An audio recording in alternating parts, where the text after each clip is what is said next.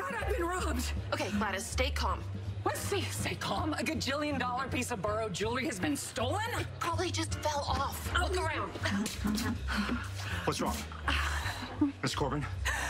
Where's the bracelet? Okay, that's what I'm trying to tell Sasha. Somebody stole it. Or maybe the bracelet is just missing. Maybe the clasp broke.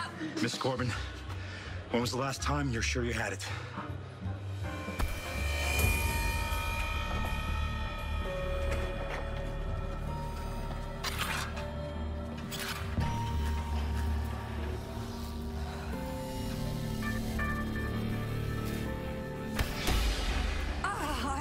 I can't remember. I just pray we find it soon.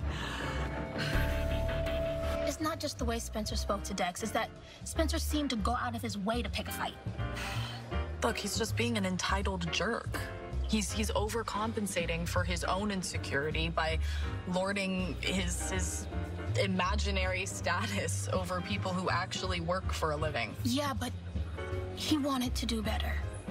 And I really do believe that. Spencer was lashing out and Dex was the nearest target. Something's going on with him. Like what? I'm not sure, but I'm gonna find out tonight. I'm not letting Spencer hide this from me anymore. Listen to me. Listen to me. If your father leaves town with that necklace, we will never find him. There's no time. I have to get you to a hospital.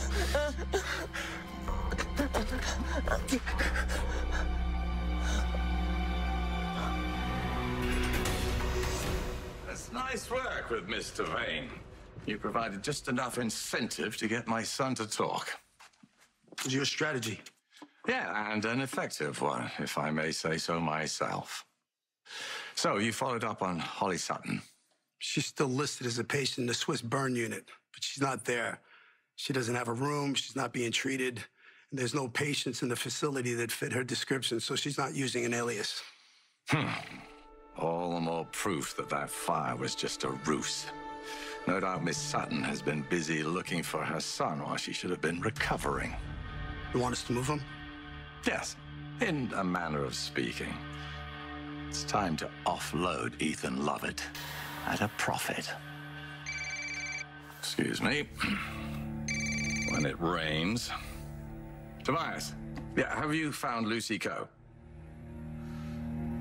I want her home, the PCPD, and the Metro Court under constant surveillance.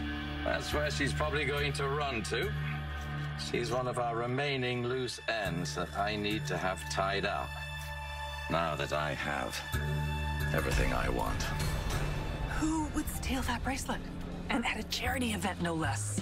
Gladys, how about we retrace your steps? Besides the bathroom, did you ever leave the ballroom? No, I've been here though. Wait a second. I did. I went backstage to tell Maxie what a great job she's doing. Did you talk to anybody else while you were backstage? Now that you mention it, I did see Cody Bell.